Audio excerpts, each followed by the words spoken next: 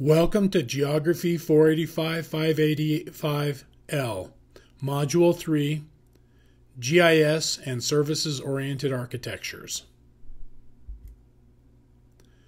Today we will be discussing a number of concepts related to geographic information systems, particularly focusing on raster and vector data types as a refresher, and coordinate systems, and in particular information about coordinate systems that you need to know for performing coordinate transformation using some of the command line utilities that we will be looking at.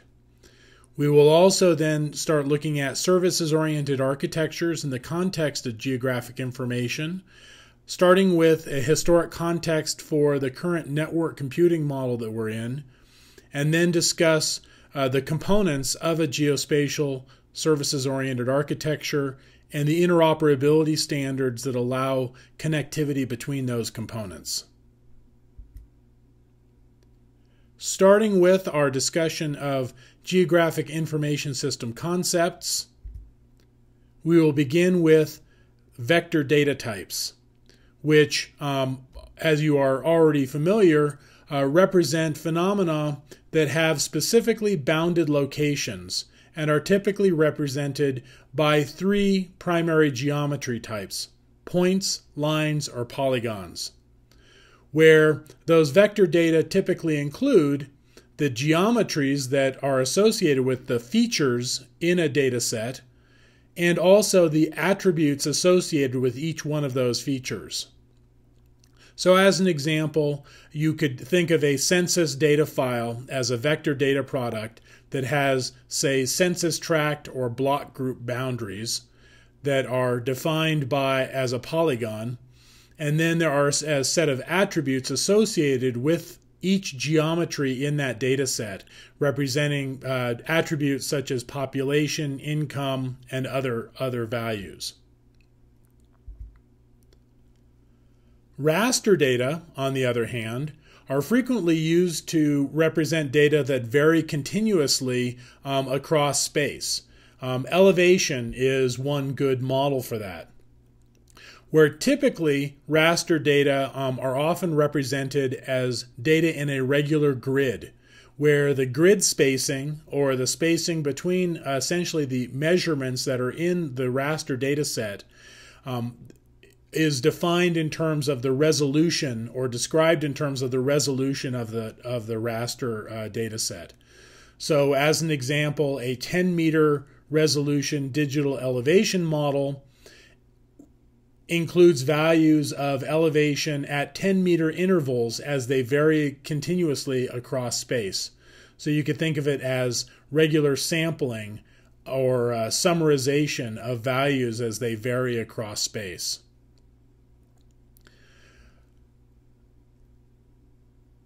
Often, remote or raster data also are parts of collections that are repeated in their observations. So if you think of remote sensing data or aerial photography collections, those collections often represent repeated observations over the same place. And this is where knowledge of time and the ability to develop time series from raster data sets is a useful thing to think about, and is one of the capabilities supported by some of the open standards and data representation models that we will be talking about in just a few minutes. So when we're talking about getting information about raster and vector data, we have two open source libraries that we will be working with that also form the foundation for many commercial and open source applications. And these are focused on either vector or raster data. So depending upon the nature of the data set that you're wanting to work with, you would choose one or the other to be able to get information about these data sets based on the libraries or the utilities based upon them. When you're dealing with vector data, you're going to want to use the OGR library and its associated utilities. when working with raster data, you're going to want to work with the GDAL library, which stands for Geospatial Data Abstraction Library.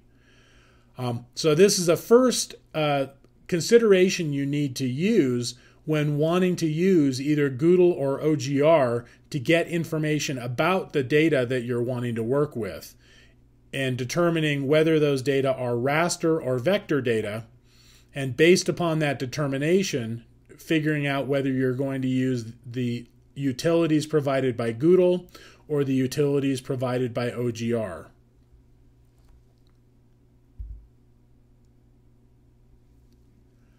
Another key characteristic of geospatial data, particularly as we start working on the process of being able to publish your data later in the term, we also need to have a very solid understanding of coordinate reference systems and have some basic abilities to be able to convert from one coordinate reference system to another so that we can provide the necessary information about the data that we are generating or that we're wanting to share, but also for troubleshooting issues that arise when accessing remote data sets that may be in coordinate reference systems that are not directly supported by the tools that you're using. We can use the proj library and the utilities based upon that library to perform a wide variety of coordinate transformations where essentially the problem that we're trying to solve is one of converting locations from a three-dimensional oblate spherical coordinate system, which is essentially what is used to represent the Earth, into a two-dimensional Cartesian coordinate system that you would be able to display on a map or on a computer screen.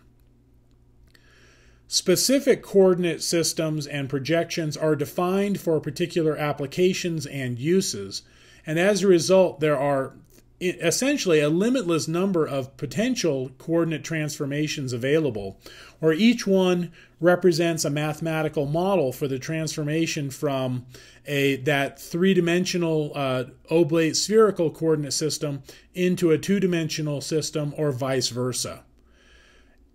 So you're going to encounter a variety of data in a variety of projections, where that information may be available through interrogation of the data set itself, say using the GDAL or OGR utilities, or it may be available through the metadata or documentation that are published by the data provider as a part of the information about that data set.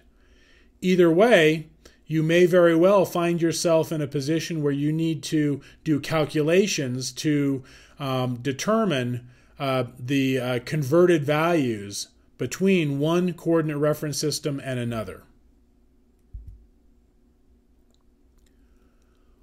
One shorthand method for being able to label specific coordinate reference systems and their definitions is using what are called EPSG codes, which stand for the European Petroleum Survey Group.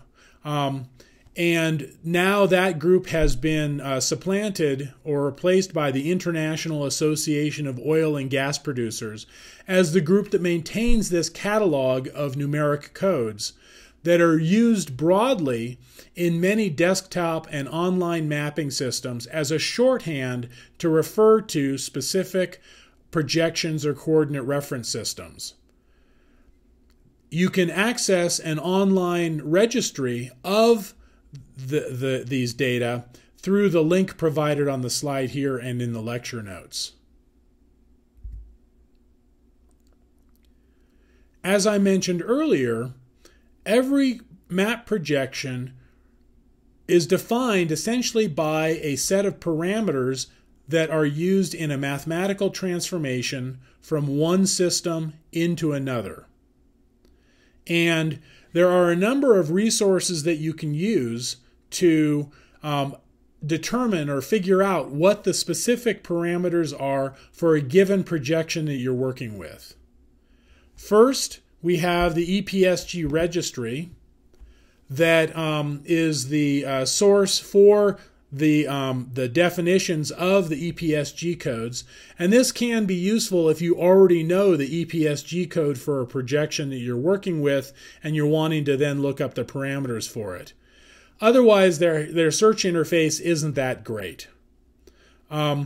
There's also a projection list provided as a part of the GeoTIFF group, and this is another one. If you're working with one of the commonly used projections, they have a relatively short list of projection names that you can select from the link provided here that will take you to a page that has the information about the projection parameters.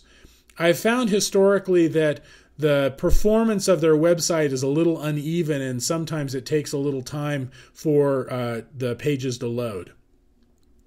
Finally, and this is the site that I actually find most useful for tracking down the particular characteristics and parameters for different projections, is spatialreference.org, this third item on the list here, where it provides a decent search tool. It will actually find projections based on either name or EPSG code. It does include non-EPSG projection information as well, so it has the ESRI projections as a part of their database, in addition to other projections that don't necessarily have EPSG numbers but you otherwise may encounter. So I would probably recommend, as your first resource for trying to identify projection parameters for a given coordinate system that you're working with, that you start with spatialreference.org and then possibly go to the others if you need additional information, or for some reason spatialreference.org isn't able to provide the information you need.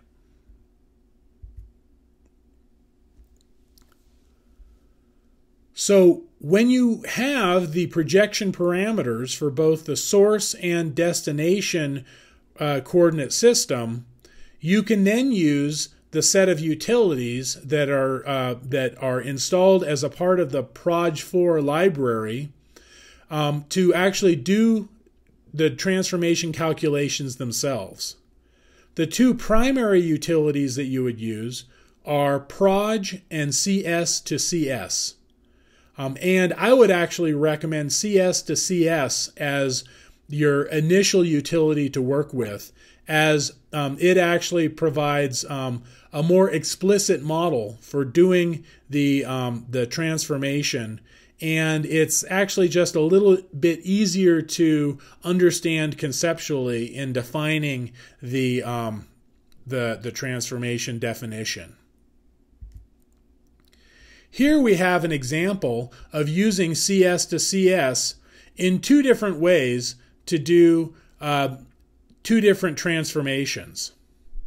Starting on line 1, we can see here a transformation using CS to CS, where I'm defining the projection as a longitude-latitude projection based on the WGS84 ellipse and based on the WGS84 datum. So this is the source coordinate system that we're going to convert to. You can see the 2 here in the middle of this command.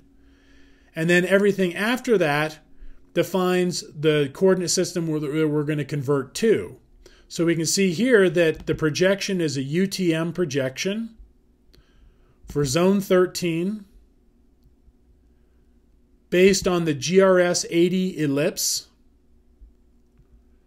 and based on the NAD 83 datum with the units in meters. So that is the complete definition of essentially the UTM zone 13 NAD 83 coordinate reference system. After entering that information, I hit enter on my keyboard, and I can then start entering the longitude and latitude values that I want to convert to UTM zone 13 NAD 83. So you can see here I've entered a pair of values separated by a space of 106.75 west and 35 north. Both proj and CS to CS assume that you're entering your coordinates in XY order, or essentially east-west first and then north-south. So you need to keep that in mind, because that's a common error when starting to work with this, as we often think in latitude, longitude. In this case, we're entering in longitude and latitude. After entering that value in, I hit return, and I then receive the corresponding UTM easting and northing value. And those are those two values here. For our purposes, you can ignore the 0 value that's provided as an additional output as a part of the project. If you want to enter more longitude, latitude values, you can just keep typing them in and hitting enter. And then when you're done, to exit the command, you just hold down the control key and hit C, which you can see represented here on the command. I was just talking about the use of EPSG codes as a shorthand for particular coordinates reference systems or projections. CS to CS and proj support the use of EPSG codes, as they actually have built into the program a database of EPSG codes and their corresponding projection parameters. So as an alternative to entering the full projection parameter information as I did in the first example, I can instead use the CS to CS command and use the init option, and then define the EPSG code of the source coordinate system, specify 2 to define that what we're going to be converting to, and then I can use a second init set to EPSG, the EPSG code for the destination coordinate reference system, and that will automatically read that information out of its database. So this will work as long as the EPSG code that you're using is a part of the database that was installed as a part of the proj 4 library installation. So this is where reference to that remote sensing resource for or spatial reference resource for EPSG codes can be very handy for locating the EPSG code for a particular projection that you're interested in, so that you can then use that as an alternative to typing in all of the information for a projection which may be somewhat prone to error. The rest of the entry process, in terms of entering your longitude, latitude value, and then getting back the corresponding UTM coordinates, is exactly the same. As an illustration of the reverse process, we can in this next example use CS to CS to convert from the UTM Zone 13 NAD 83 coordinate reference system to a longitude-latitude WGS 84 coordinate system by again entering first the easting and then the northing separated by a space, and then you will receive back the corresponding longitude and latitude values. And just as we saw earlier, we can use this init and EPSG code model for being able to use the shorthand to access and define the projection parameters. In the last example here, we can see CS to CS, where we're using the init function and the EPSG code for that UTM Zone 13 NAD 83. And we're going to be converting that to the coordinate reference system that corresponds to that WGS 84 longitude latitude, which is EPSG 4326. We enter the easting and the northing separated by a space, and then we receive back the corresponding longitude and latitude. It's a fairly straightforward process. Let's now move on to our discussion of geospatial services-oriented architectures. Starting with a bit of a historic overview, first looking at where we have come from in terms of the origins of electronic computers with ENIAC in 1946, which given its characteristic as really the first general purpose computer that was programmable but could not store programs, and it certainly couldn't communicate with other systems, you could think of ENIAC in some respects as the first personal computer, as it was pretty much focused on performing one task at a time in a particular well-defined program.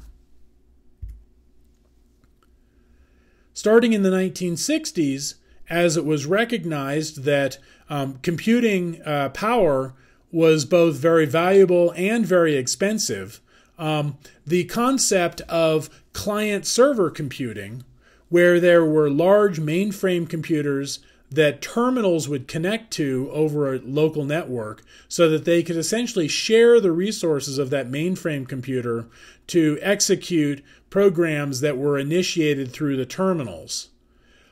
Where in this case, the computing was performed by the server and the client was purely an interface for the user to enter information in and look at the results generated by the mainframe as it was transmitted over the network. That client-server model was dominant for quite a while, but then we had in the 1970s the creation of this model of personal computers, where with an increase in the ability to pack computing power into increasingly small devices, desktop computers became an alternative to mainframes, as they could run a wide variety of operating systems and applications, and they didn't have to necessarily be shared among multiple people so that users could actually have a dedicated resource to do the work that they were doing. Even in the early days of personal computers, though, some of these were actually interconnected to each other via a local network to some local server that did provide some shared resources, similar to what a the mainframe client-server model did. So some personal computers were still parts of networks interacting with local servers, but in many cases they were totally freestanding systems.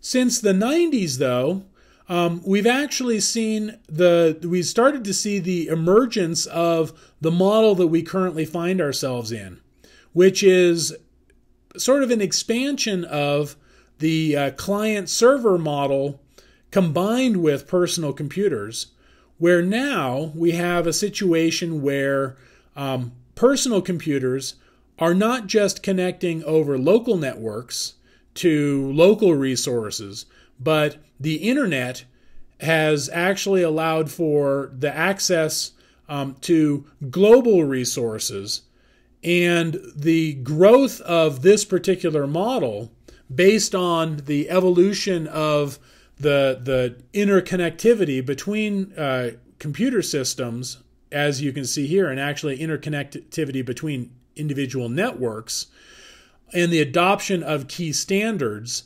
allowed for the growth of the internet. And that really expanded substantially over the past decade or so, while during the mid to late 90s, it was growing but more slowly.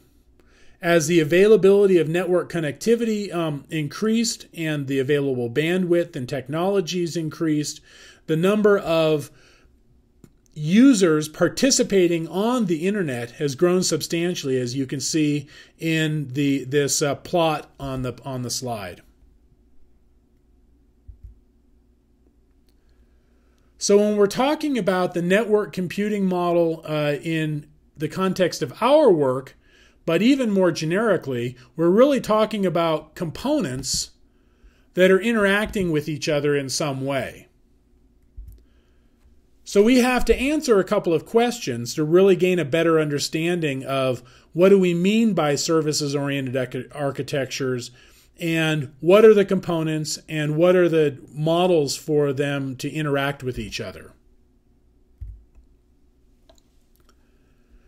When we're talking about geospatial services-oriented architectures, a common model that has emerged is sort of a general purpose three-tiered model, where you have at the base a data tier where data are stored in systems that are optimized for those particular data.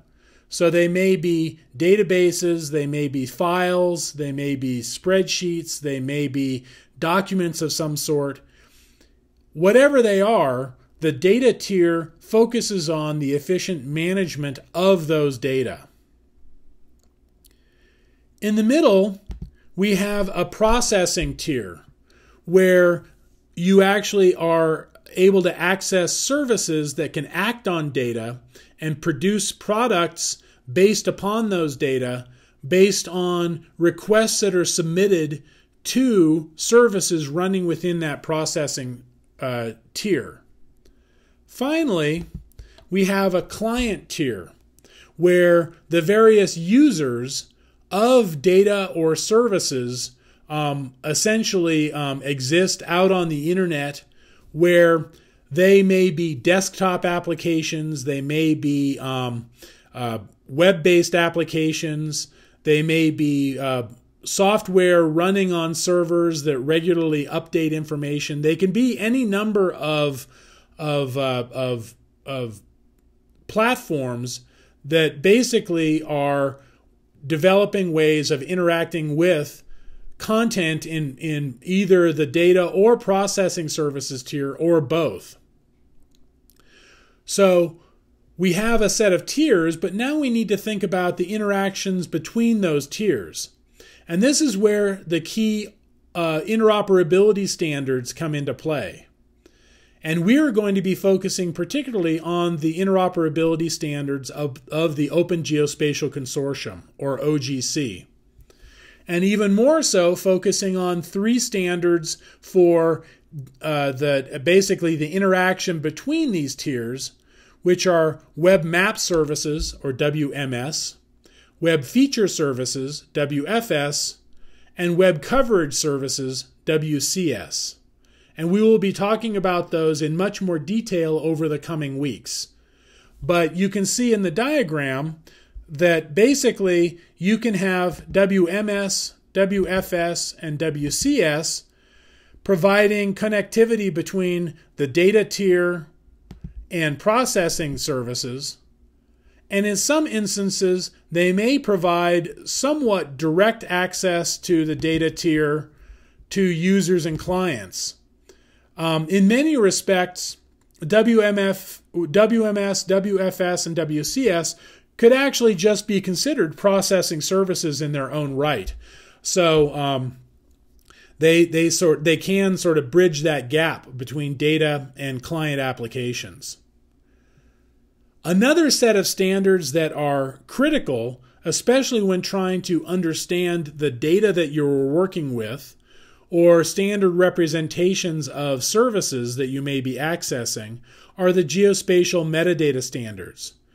We're not going to spend very much time in this class talking about the geospatial metadata standards, but you should certainly have these on your radar as you're trying to understand the data that you are interacting with that are provided by others, or as you're producing data that you need to document so that others can understand what you've created. The key standards in the area of geospatial metadata are the ISO, or International Standards Organization, 19115, and a related set of standards relating to geospatial data and services. And then we also have the Federal Geospatial Data Committee, or FGDC, content standard for digital geospatial data, which is a U.S. national standard, which is now in the process of essentially being replaced by ISO 19115, but it's a standard that you're likely to encounter. Finally, we have the internet standards themselves, the broader standards that really are the foundation for the internet, some of which you've already had a chance to work with in terms of HTML, or hypertext markup language, CSS, cascading style sheets, and JavaScript. An additional internet standard that we'll work with some in our next week's class is XML, or extensible markup language, which is essentially a structured model for being able to provide information that is both machine readable and somewhat human readable. Other standards that you may encounter that we will not be working with in this class but are supported by some of the tools and standards that we're working with are the SOAP standard for the Simple Object Access Protocol and REST model, or the Representation State Transformation, where both of these essentially define methods for machines to communicate with each other over the internet in a general way, so that they can submit structured requests and get back structured responses from remote systems and have a standard expectation of what those interactions are going to look like. So let's now talk about the components that participate in this services-oriented architecture. First, as we talk about the data tier, we can talk about database systems that are optimized for storing primarily tabular data, though there are some emerging models for non-tabular data models in databases. There's increasing support for spatial data being stored in databases, where you can store geometries and the attributes associated with them. One standard capability of many databases is that they use a standard language called structured query language for defining how you interact with those databases. So once you learn SQL, you're actually able to work with a wide variety of databases. And there's broad support for interacting with data that are stored in databases from a lot of other applications and programming languages. So, if you're working in a spreadsheet application or in statistical software or in geographic information systems, in many cases you have options for being able to interact with data stored on a remote database server or system. There are some instances, though, where databases aren't necessarily going to be your ideal choice. In those cases, you might find yourself working with file-based data that are often stored in a file system of some sort. And in many cases, this is used when the particular data don't easily fit within a database structure. This is an area where, say, binary data or raster data can potentially fall into this category. Though databases, as they are evolving, are continuing to develop additional capabilities for supporting a wide variety of data models within their databases and the ability to extract and structure information that would previously need to be put into file and maintained in file-based systems. But there are many instances where you may still encounter file-based data. And those can be in a wide variety of formats, whether it's in XML or as ASCII text formatted in a variety of ways. I've already talked about binary files generically. More specifically, you might have spreadsheets or word processing documents or some varieties of geospatial data that might be more efficiently managed as files as opposed to being stored in a database. You may also encounter situations where essentially there may be file-based data that are remotely accessible. So you may have a web address or an FTP address or service that you interact with to actually obtain data in the form of files. When we talk about the processing tier and processing services, the generic definition is that processing services perform some sort of modifications on source data to generate new data products. And one of the characteristics that you will often find in processing services is that as they have well-defined sort of input and output options and ways for interacting with them, you can, in some systems, chain processing services together to produce a workflow where you can actually take the output from one service and provide it as the input to another. You can have a wide variety of processing services that may range from simple OGC services, which might provide data visualization or data extraction or reformatting capabilities, to very complex data processing, analysis, and visualization. So, you might think of a service as being able to extract a subset from a large data set based on search criteria that you provide, or generating a map from a collection of data, or combining two different data products into a single vegetation product where you might provide a mathematical combination. And a classic example of that are vegetation indices that are determined from multiple bands of remote sensing data. Or you might calculate statistical information and deliver the statistical summary. These are all examples of types of processing services that you might encounter out there for being able to work with geospatial or other data and provide products based upon those data. Finally, when we get into the client tier, as I described earlier, basically any system that accesses the services provided by either the processing or data tiers could be considered a client.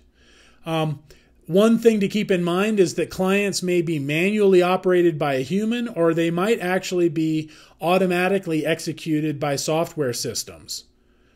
When we think about human-operated clients, we often think of web-based applications or desktop applications such as GIS or statistical tools.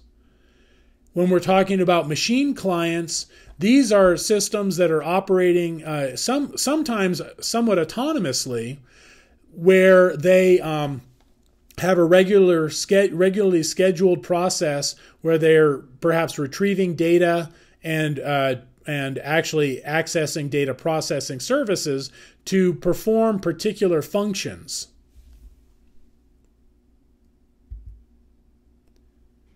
Finally, let's talk a little bit about the interoperability standards and service interfaces that provide the linkages between these tiers. Where here we're going to focus on the Open Geospatial Consortium interoperability standards. When we talk about the Open Geospatial Consortium, or OGC standards, we're going to talk about two classes of standards here. We're going to talk about standards that relate to essentially accessing geospatial products, and we're also going to talk about standards that are more related to data and representation for geospatial data. When we're talking about access standards, there are three key standards that we will be working with here. The first is the Web Map Services Standard, or WMS. The second, the Web Feature Services Standard, or WFS. And the third is the Web Coverage Services Standard, or WCS. When we move into the data and representation standards, we're going to briefly talk about Geography Markup Language, or GML, and we're going to talk about KML, formerly known as Keyhole Markup Language. As we're talking about the access standards, this illustration provides a summary of the different focuses of the three standards we're talking about: Web Map, Web Feature, and Web Coverage Services. Where Web Map Services focus on the delivery of images of geospatial data, essentially pictures of data. Though they do provide the capability to do very basic feature extraction, feature information, and they, like all of these standards, can provide information about the services through the delivery of a capabilities document in the form of an XML file. And like the other services, can also provide an exception document if you submit an invalid request to the service. So the Web Map service may be based on a wide variety of data sets and data types. It may use file-based or geospatial database-based vector data. It may provide access to raster-based data, or it may actually tap into remote geospatial data services as a backend, essentially as a client, feeding data into the Web Map service, where the Web Map service then provides visualization of data from those varied sources. As we talk about web feature services, the primary focus for web feature services is in the access to and delivery of vector-based data, where in contrast to Web Map services, web feature services actually deliver the data themselves, the geometries and their associated attributes. They can also deliver information about the features, essentially metadata about the features, in addition to the XML capabilities document that describes the WFS service as a whole, also then delivering an exception document. Web feature services also provide capabilities for updating remote data sets. And this is an optional capability that we will look at in more detail in the coming weeks. Finally, web coverage services, like web feature services, are focused on the delivery of data as opposed to pictures of data. But in this case, they are primarily used for delivering raster data. So you might receive from a web coverage service a GeoTIFF as an example of a data file that you would get out of that. Web coverage services also provide sort of two different levels of documentation or metadata. The first, high-level information through the capabilities document, and the second, more detailed information about a specific coverage for any coverages that are available through the service. So this is sort of two tiers of information that are available from a given web coverage service. And as with the other services, if you submit an incorrect request to a web coverage service, you're going to receive an exception document. Here we see an example of a request that is submitted to a web map service. In this case, this is a get map request and the map image that is returned as a result of that request. When we're talking about web map services, you can submit a request to a web map server in two different ways. You can use the Hypertext Transfer Protocol, or HTTP GET approach, GET method, to submit this request, which is analogous to typing this request into the address bar of your web browser and hitting enter, and then that is all packaged up and sent off to the remote server, and it then sends back the map image that corresponds to your request. There's optional support for an HTTP POST request, which is more often used when you would be filling out a form or providing more detailed or lengthy information, where essentially the request information is structured a little bit differently as it's sent to the remote server. We're going to concentrate here on the HTTP GET interactions with any of the services that we're working with.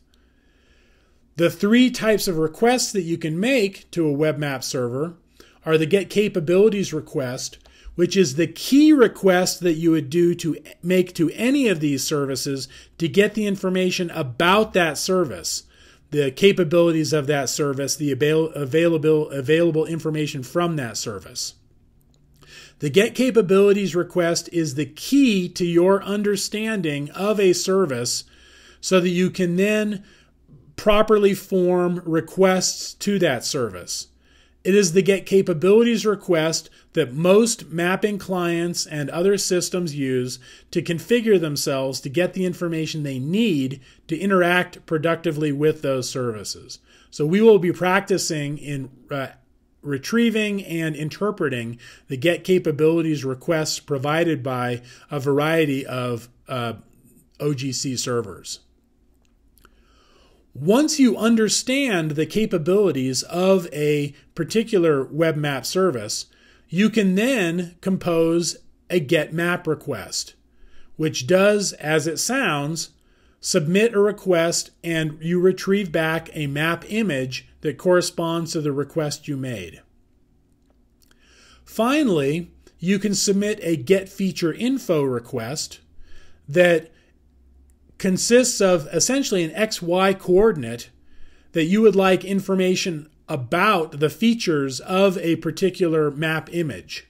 So this is, in many respects, sort of a poor man's query for the attributes at a particular location in a map. When you're submitting these requests, you're essentially going to get two types of documents back. You're either going to get mapped data as a result of a get map request, or you're going to get an XML document back, either representing the capabilities of the service or the feature attributes as a result of a get feature info.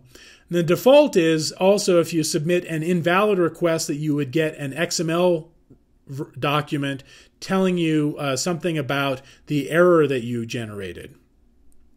One key additional characteristic of the web map service that's optional for systems that are implementing it, but is incredibly valuable when you're working with some classes of data, is that the WMS standard includes support for time-based requests, so that you can request information for particular times from collections of data as a part of your request of the system.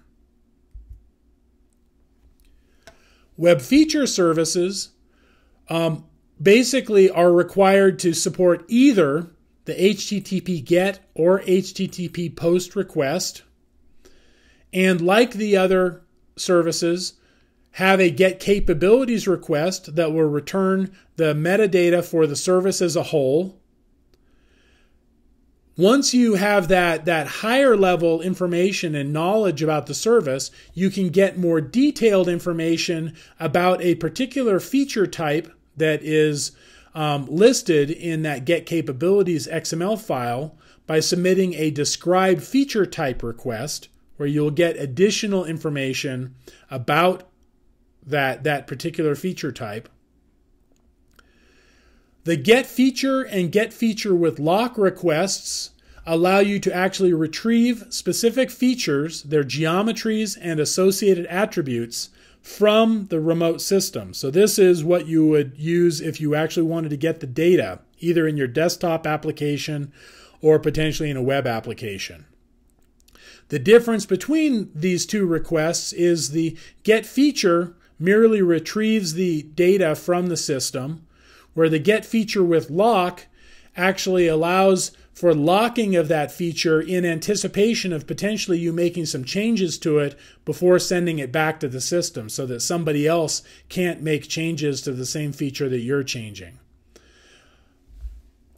You can also submit a get GML object, which is another way to get the data from the system based on a particular set of request options. You can submit a lock feature request, which would actually then lock the feature so that others could not edit it.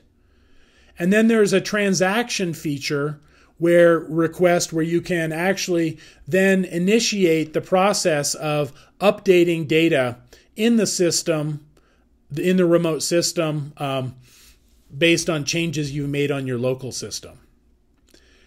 You're going to get a variety of data back, pretty much all of it in XML, unless you request otherwise and that capability is advertised, where you're either going to get GML, the default and most commonly formatted or supported format for delivering the data. You're going to get an XML capabilities or described feature type document.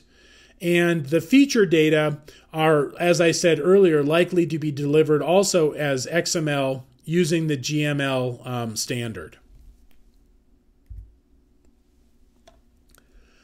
Web Coverage Services, or WCS, also support either the HTTP GET or HTTP POST, where in both the case of WFS and WCS, the GET capabilities request will indicate what they support.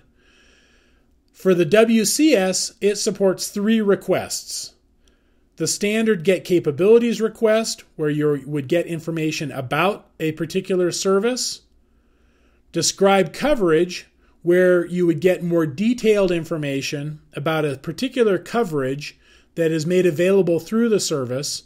So you might have multiple coverages listed in the GET capabilities XML file that you get. You can get more detailed information about a particular coverage by using this describe coverage request. And then finally, based upon the information that you receive from both of those metadata requests, you can formulate a GET coverage request to actually get the data itself, where you have options for spatial subsetting, format, resampling, all sorts of options that would be relevant for the raster data that are typically the focus for WCS services. So what are you going to get back?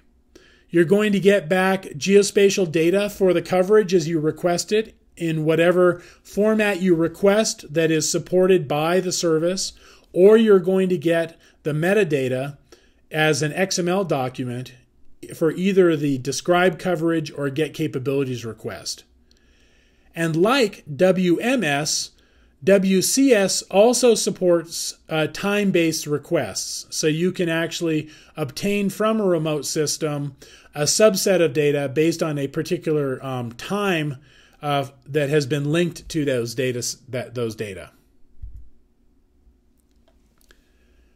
Moving on to our data representation standards, we have Geography Markup Language, which is a grammar of the Extensible Markup Language Standard for representing geospatial features and their attributes. It can be used generically for the representation of points, lines, and polygons and their attributes. But it was designed to be extensible by particular communities so that more standardized geospatial products could be developed by those communities, where those extensions allow for the validation of products by that community to make sure they adhere to those community standards.